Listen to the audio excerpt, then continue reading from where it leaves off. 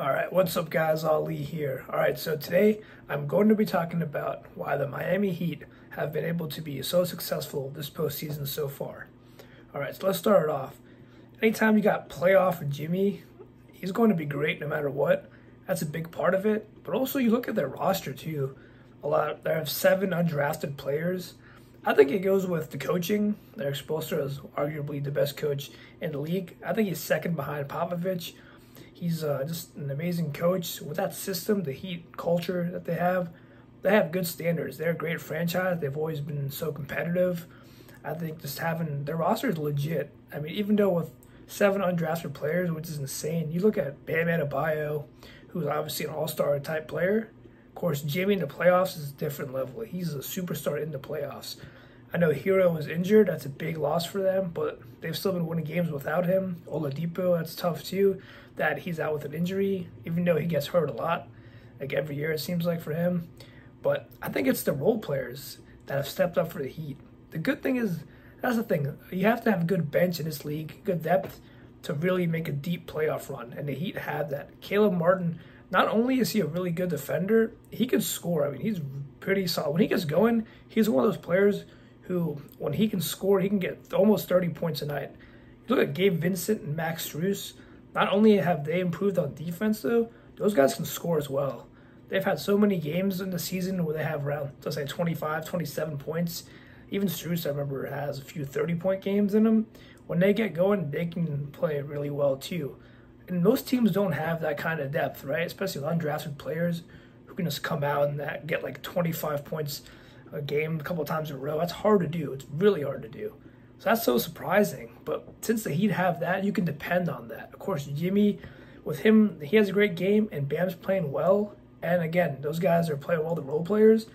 That's going to be so tough to beat this team. Just the culture, everything, the training staff, how the Heat develop players. It's a great system. It's why they're so successful and one of the best franchises in the NBA. Because just having that, Pat Riley, of course, he's done his job. He's always done a great job. Him and Spo, that's a great duo that they have there. They know what they're doing every single year. Kyle Lowry, he's a stud, the veteran. He's won a championship before. He has that championship pedigree.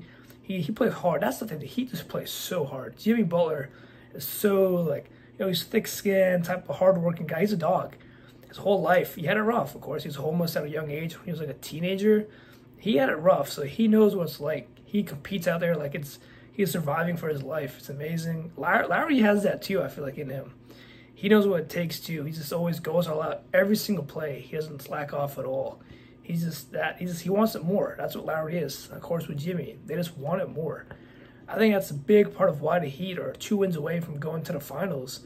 And let's see if they can close it out, though. I know you can't count Boston out. Of course, Jason Tatum, Jaylen Brown, all of them, they're a good team. So it'll be interesting to see what happens, right, if he can do it.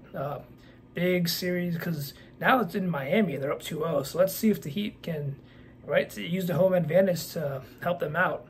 I still don't know who can, and it's kind of tough, honestly. I'm still trying to see, can the Heat hang on, right, 2-0 lead, but I don't know. We'll see how it goes, though. I think they look great, though. They surprised me in those first 2 games. I did not expect them to go up 2-0, especially winning those games in Boston. That's very surprising, but that's what good teams do. They find a way to win. So they're doing great, but we'll see how it goes, though. I just think how depth they have, again, those undrafted players, they're so good at developing them.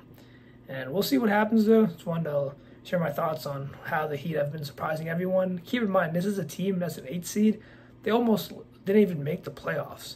They lost to the Hawks in the play-in round, so they had another chance. They barely beat the Bulls in the second game of the play-in round, so they barely got in. Now they have a good chance to go to the finals, so it'll be interesting to see what will happen from here. And let's see. That's all I got for this video today. And if you guys could please leave a like. If you're new, I'd appreciate if you guys subscribe to my channel, and I'll see you guys soon.